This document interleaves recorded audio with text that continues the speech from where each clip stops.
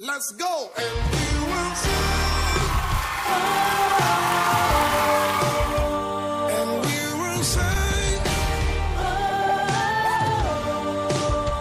And we will sing. You are good.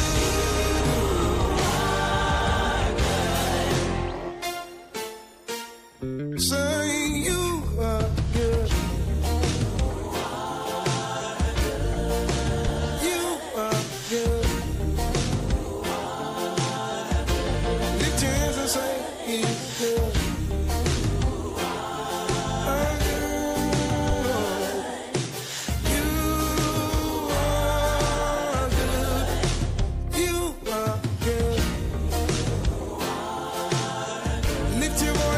you are good.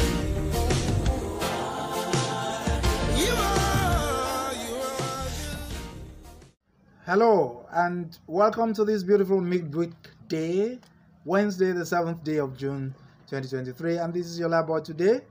And the topic for your LIFE-BUOY today is that instruction that you should seek the Lord and walk by faith. We'll be reading from 2 Kings, the second book about the kings, and the book of 2 Kings is said to have been compiled by prophet Isaiah. I mean, all those stories happened more than 1,000 years before Christ, but Isaiah put them together perhaps about 750 years before Christ, maybe over 200 years after most of those events happened. And everything in the books of the Kings and also of the Chronicles are to show you what happened to those people of God, the children of Israel, whenever they had a king or a leader that took them on a path after the heart of the Lord, and whatever destruction also came their way whenever their leader and the people themselves decided not to follow the ways of the Lord. And that's why perhaps this particular topic for today is like a summation of everything that you find in the book of Kings. What is the wisdom to be taken from there? It's that you should seek the Lord and walk by faith. But let's read the particular story that we have for today. It's in 2 Kings chapter 13. Are you set? Let's go very quickly because it's a very, very long reading. In the 23rd year of Joash, the son of Ahaziah, king of Judah, Jehoahaz, the son of Jehu, began to reign over Israel in Samaria. And he reigned 17 years. He did what was evil in the sight of the Lord, and followed the sins of Jeroboam the son of Nebat, which he made Israel to sin. He did not depart from them, and the anger of the Lord was kindled against Israel, and he gave them continually into the hands of Ahazel, king of Syria, and into the hand of Ben-Hadad, son of Ahazel. Then Jehoahaz besought the Lord, and the Lord hearkened to him, for he saw the oppression of Israel, how the king of Syria oppressed them. Therefore the Lord gave Israel a savior, so that they escaped from the hand of Syrians, and the people of Israel dwelt in their homes as formerly. Nevertheless, they did not depart from the sin of the house of Jeroboam, which he made Israel to sin, but walked in them, and the Asherah also remained in Samaria. For there was not left to Jehoahaz an army of more than 50 horsemen, and 10 chariots, and 10,000 footmen, for the king of Syria had destroyed them, and made them like the dust of a threshing.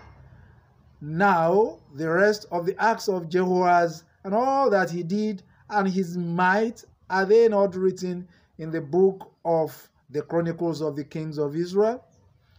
So Jehoahaz slept with his fathers, and they buried him in Samaria, and Joash his son reigned in his stead. In the 37th year of Joash, king of Judah, Joash the son of Jehoahaz began to reign over Israel in Samaria, and he reigned 16 years. he also did what was evil in the sight of the Lord. He did not depart from all the sins of Jeroboam the son of Nebat, which he made Israel to sin, but he walked in them. Now the rest of the acts of Joash and all that he did, and the might with which he fought against Amaziah king of Judah, are they not written in the book of the Chronicles of the kings of Israel? So Joash slept with his fathers, and Jeroboam sat upon his throne. And Joash was buried in Samaria with the kings of Israel. Now, when Elisha had fallen sick with the illness of which he was to die, Joash the king of Israel went down to him and wept before him, crying, my father, the chariots of Israel and its horsemen. And Elisha said to him, take a bow and arrows. So he took a bow and arrows. Then he said to the king of Israel, draw the bow, and he drew it.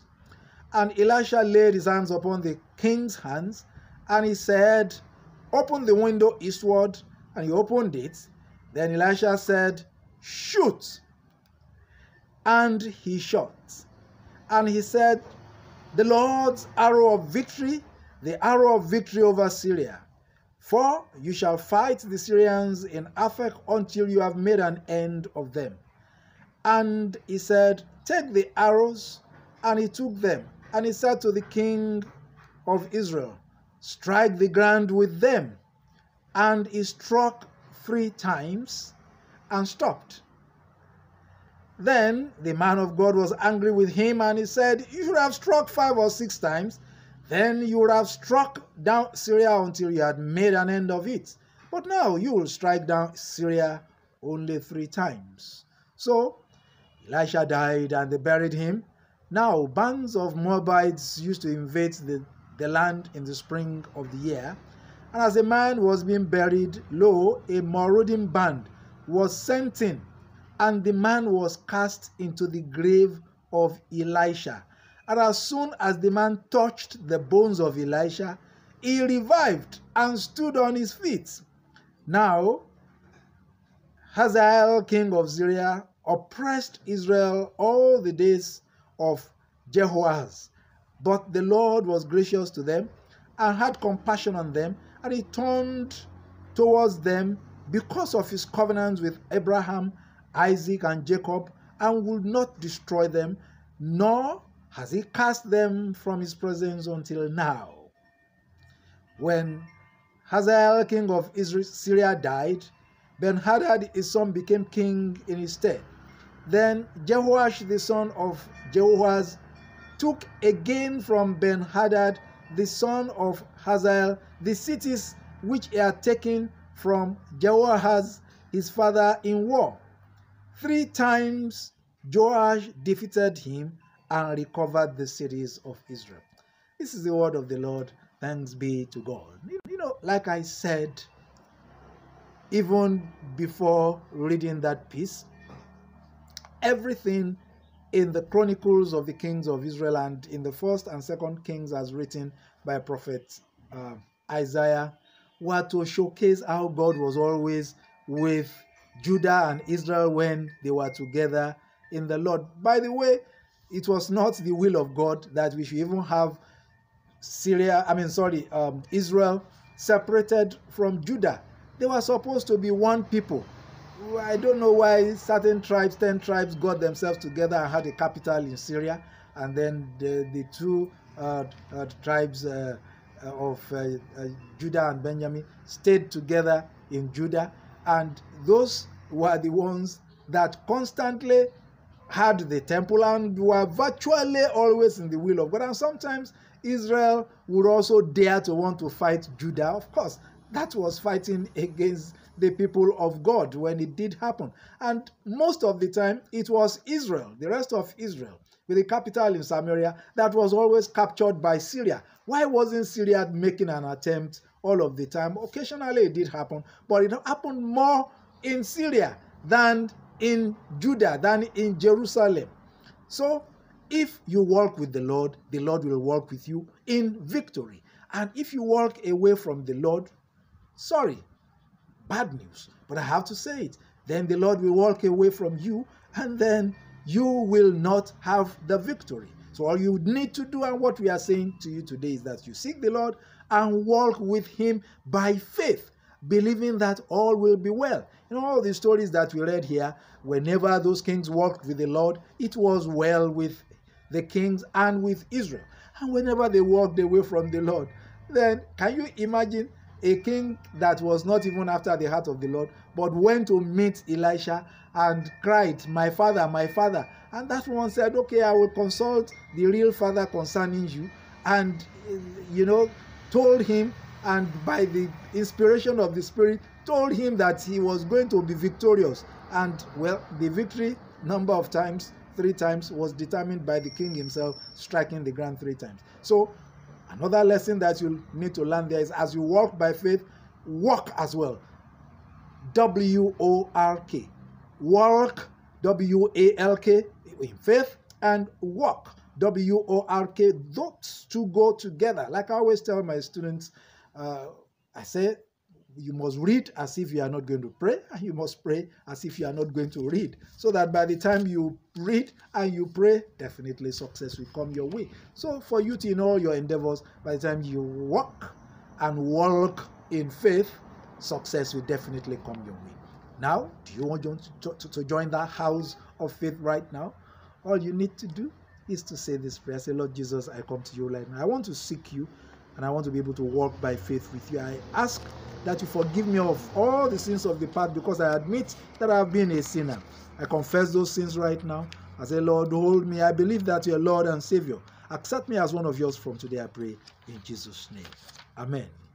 If you just said that prayer, welcome to the fold of faith. You need to find a Bible-believing church where you can walk the more with God by faith and learn to walk that which is in the path of honor with God. Join us in the Anglican Church European Extension, where I'm priest in charge. Services are on Tuesdays, 5 o'clock in the late afternoon, and on Sundays, 9 o'clock in the morning. Those services for now still hold in the chapel hall of the Olive Branches Middle and High Schools, Onyikon and Goke Omigbodun Drive, European Extension, Oshogbo. But you can see some bank account details on the screen right now. Join us.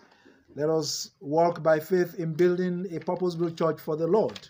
Drop something in that account and the Lord will bless you. And as you go out today, say this prayer. Say, "Oh, my Father, help me to always act in faith and find help in times of need, I pray, in Jesus' name. Amen." So go out today. Seek the Lord. Walk in faith. Surely it will be well with you. God bless you.